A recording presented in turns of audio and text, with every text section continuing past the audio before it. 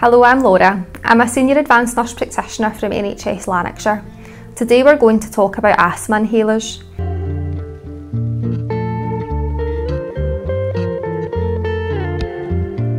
Asthma inhalers are an essential part of managing your asthma, and understanding the different types of inhalers and how they work can help you control your asthma more effectively.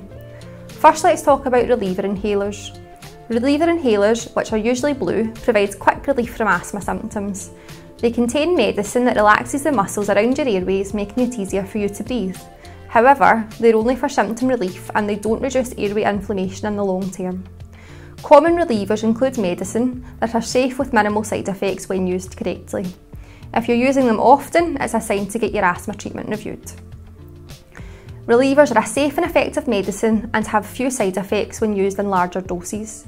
The main side effects include a mild shaking of the hand, headaches and muscle cramps. These usually only happen with higher doses of the reliever inhaler and usually only last for a few minutes. Next, we have preventer inhalers. Preventer inhalers are often brown, red or orange and work continuously to calm your airways and prevent your symptoms. They're used regularly, usually daily, to keep your asthma under control.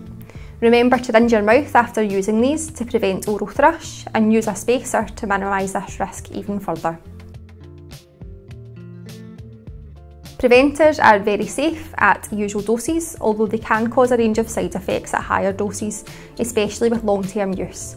The main side effect of a preventer inhaler is a fungal infection of the mouth or the throat.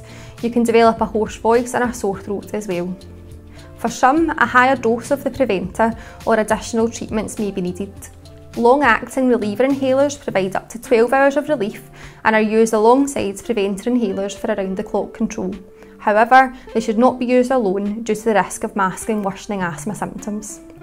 Combination inhalers are sometimes a recommendation treatment for patients as well. If you have questions about your inhalers or asthma management, don't hesitate to reach out to your healthcare team if you have already been diagnosed. For everything else, information is available at nhsinform.scot. The right information and treatment plan can make all the difference in living well with asthma.